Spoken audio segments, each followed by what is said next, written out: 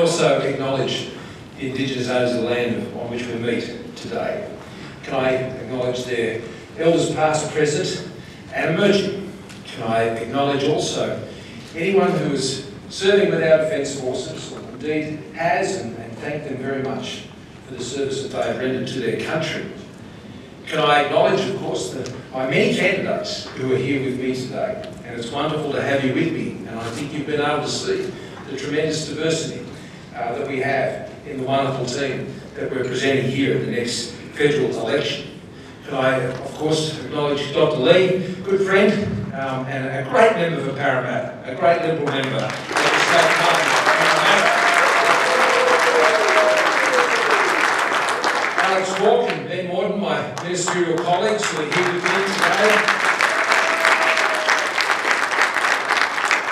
And can I particularly acknowledge Maria Kovacic, who I think, and I hope you think, would be a great federal member of Parramatta.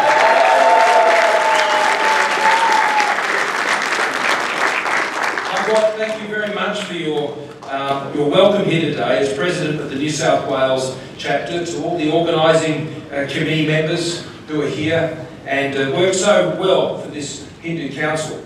Can I thank you for those who have brought this event together? It's important. It's important to have the opportunity. It's important to have the opportunity for us to discuss with you the important issues for you and your community as we go forward to this next federal election.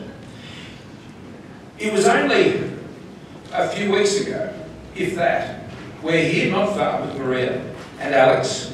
I was at Parramatta Park and we were there for Eid. A few days before that, I was in Cogra with Jenny, who joins me today, and she's very pleased to be here with me today, where we were there for Greek Orthodox Easter in the midnight service. Jeff was there, I think, that night as well.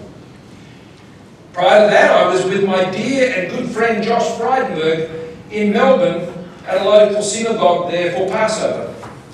And of course, on Good Friday and Easter Sunday, of course, Jenny and I were at our own church, but on Good Friday at a Chinese Baptist church in Melbourne. That's Australia. That's Australia.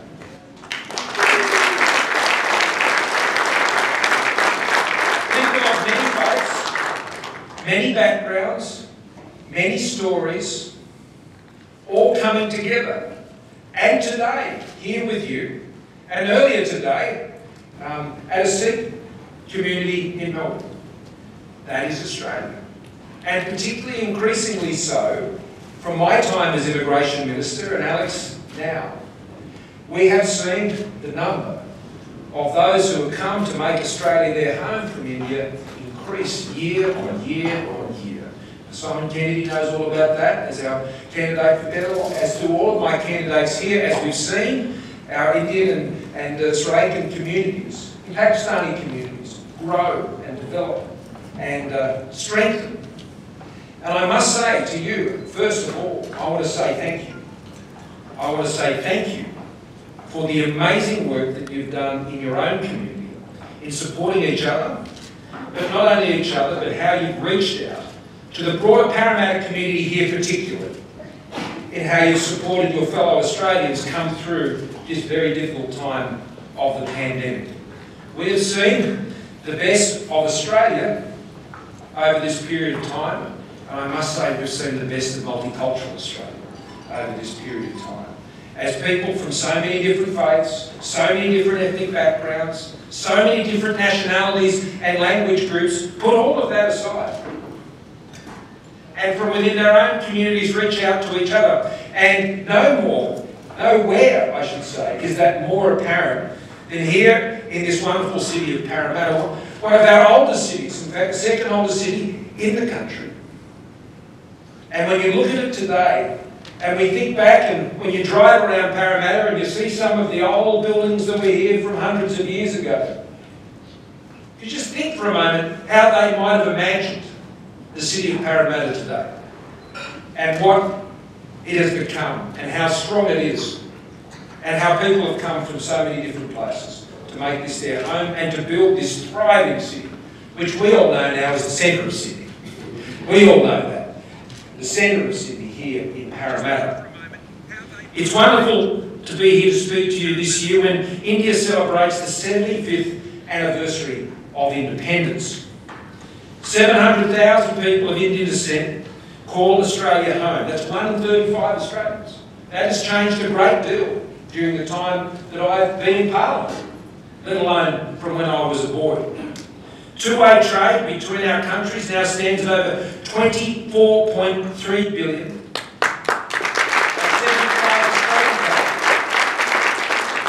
Normally we have close to some 90,000 Indian students studying in Australia, and I'm pleased that 25,000 Indian students have arrived since we reopened our borders, joining those already here when we opened them up in November of last year, and welcome back.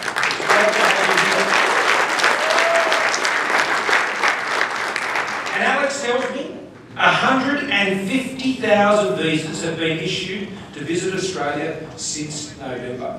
That's family time.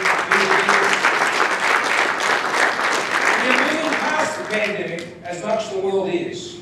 But here in Australia, this means so much, I think, for our multicultural community, because while we were all kept in for that period of time, I know how hard it has been for our multicultural communities across Australia who were cut off from their families, who were cut off from their loved ones and their friends, many of whom were back in their original country. But now, the doors are open, the borders are open, and everybody can be reunited again. And you can go and visit and you can return. And your friends and your family can come. And you can be together once more. Matri is a word that I've learned. It's the Indian word for mateship, which we all know about here in Australia. It means deep friendship. And you know, it is. Deep friendship is based on many things. And one of the things I think more important than any other is it's based on shared values. We can be very different. We can look very different. But when we share the same values, then the potential for matri is very bright, and for that deep friendship. And that is indeed what we enjoy between Australia and India. At Gallipoli, there were 5,000 Indians who served alongside Australians. 5,000. And 12 actually joined the AIF. And there's now a memorial in Cherrybrook to them, to honour their service. And at Tobruk, and at El Alamein. We have a natural affinity when it comes to language and democracy, a belief in institutions and culture, expressed most recently following the passing of our great cricketer Shane Warne. And we even share a national day together on the 26th of January. We share an ocean at the epicentre of where the world is today, in our Indo-Pacific. And at the most successful multicultural and multi-faith nation, I should say, on earth, we understand something that my dear friend Narendra Modi has said. The world is one family.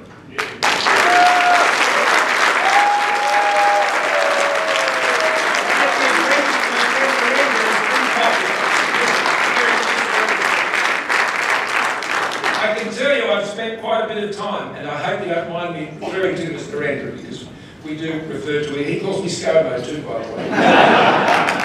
When we get together, it's ScoModi. We could have called the free trade agreement the ScoModi deal. But we tease each other like friends do. How about the samosa in here? Oh, the ScoMosa.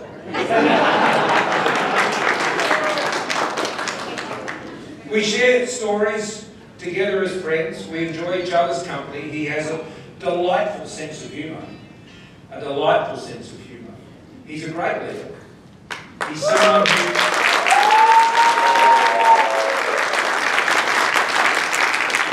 understands the the important role that India is playing right now in the world today, and he's someone who deeply understands the friendship with Australia and values it deeply, and I feel the same way. As Prime Minister Abbott also felt. And it was through Prime Minister Abbott when Narendra and I were unable to visit each other's countries as we were seeking to progress our economic partnership.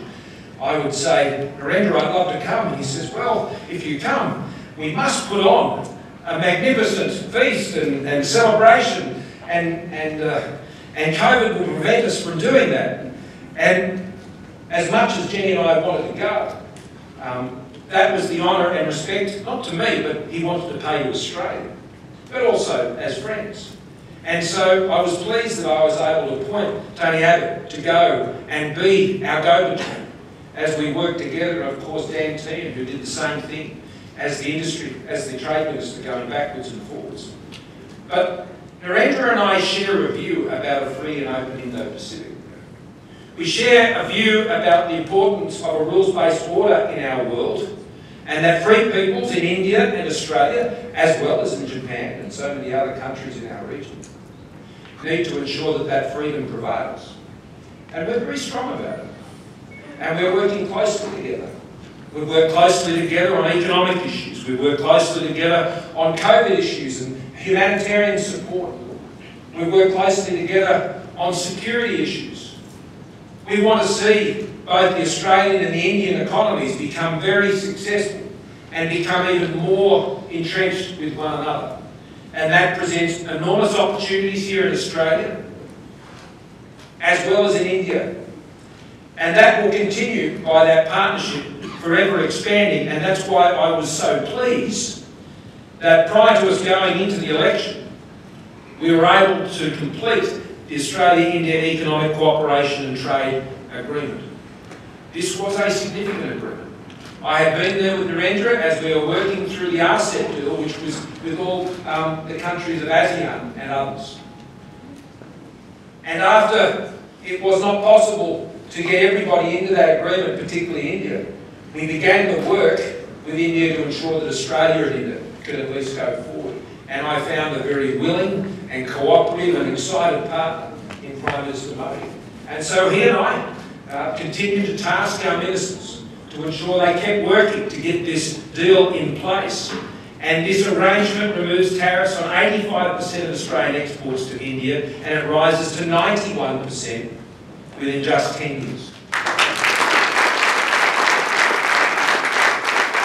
We're investing in $280 million in supporting this relationship, which includes $35.7 million to support cooperation on research, production and commercialisation of clean technologies, critical minerals and energy, $25 million to deepen our space cooperation, and $28 million to launch the Centre for Australia-India Relations. We have a comprehensive strategic partnership that we have completed with India. All of this says that we're on the same journey together. And we often speak about the students who come to India, from India to Australia. And Narendra is always so pleased about the welcome and the reception and the support that is provided, and particularly during COVID, when students were here and unable to return to their families, and the care and support that the local community here, the Hindu community here in Australia, were able to provide. And again, I want to thank you for doing that, and I'm sure he would want me to do that on his behalf as well. So we have much to continue to achieve here in our relationship. But importantly for the community here, as it continues to grow and continues to see the economic opportunities expand here, where you've chosen to make your home over a very long period of time, we want to support the community organisations that make this happen. Because that is the fabric of Australia, the community organisations, whether it's the Hindu Council or many other groups that form our communities across Australia. That's what makes Australia strong. That's when a pandemic or a flood or a fire or an economic shock or something like that hits our country, we fall back on the love and support and the networks of community that exist right here in Parramatta or elsewhere around the country. And we want to continue to invest in those communities. And And that's why today I'm announcing that a re-elected Morrison government will provide the Hindu Council in Australia with $250,000 for much-needed upgrades to their kitchen and dining room, which will help to expand the Karma Kitchen program.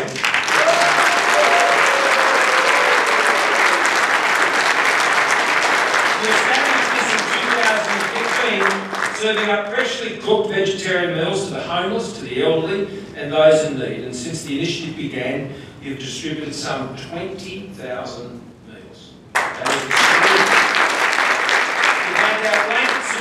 Provided temporary accommodation to those in need and supported families across Sydney throughout the pandemic. The very least we could do is ensure that we continue to partner with you. And I want to thank all those who contribute so generously to that program. This is a partnership. This isn't just about government. This is about you. This is about your organisation, your community, and what you're able to achieve. Another thing that's very important to me is the freedom of faith in this country. Regardless of what that faith is, people have come to this country for those freedoms and for those liberties.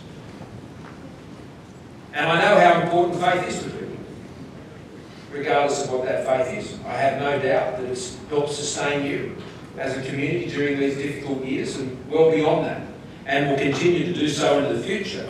It is a foundation for family. It is a foundation for your own personal and spiritual well-being. This is incredibly important for who you are, the community that you're part of and that you're building. And we understand how hurtful it can be to see cultural symbols used by extremist groups as symbols of hate. Respect, tolerance and understanding and values are values that we must promote and preserve in Australia. Now we know that some state governments have taken action to ban the use of hate symbols, and we support that. However, it must be practical, it must be sensible, and it's good to see that appropriate exemptions are provided for Hindus, Buddhists and Jains. This is practical. It's very practical. Respecting each other's faith comes from seeking to understand each other's faiths, and understanding what these symbols mean and what they don't mean, and enabling a practical society. That's what a multicultural society is. It's one that seeks to understand each other and respect each other. And the word tolerance is important, but it is the product, I think, of respect. It is the product of understanding. It is the product of love for one another as Australians and the sort of country and society that we wish to be. So as a government, these are things that we feel very passionate about. And I know you do too. They're things that we want to continue to preserve because I know that's what will sustain your community. There are many other issues that I know we'll probably discuss with Alex when we get to the questions, whether they're the issues of visas or how we can continue to support services in aged care as ageing communities require often quite specific services in particular ethnic groups and language groups, and their challenges within the broader aged care system. And these are things we're also committed to as well. So I want to thank you all for coming here this evening. I want to thank you for your interest, but most of all I want to thank you for your faithfulness as a community, one to each other, and above all, your great faith in Australia. Thank you all.